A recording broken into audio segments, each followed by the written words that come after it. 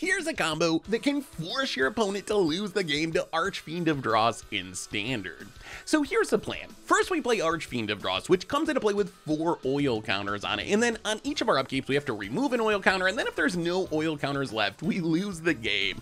The next turn we remove an oil counter from Archfiend on our upkeep, giving it 3 oil counters, and we hit our opponent with Glissa's Sunslayer. When Glissa deals combat damage, we get to use one of its abilities, and we choose the one that removes 3 counters from something. We use this to remove the last 3 oil counters from Archfiend of Dross, giving it 0 oil counters. So you might be thinking that, well, now we're gonna die, but not exactly. Archfiend only triggers on our upkeep, so now all we have to do is use Fateful Handoff to give our opponent the Archfiend of Dross, and then pass the turn. On our opponent's upkeep, Archfiend will trigger, and since there's no oil counters left, our opponent will lose the game on the spot. Can you think of any other Archfiend of Dross combos? Let me know in the comments.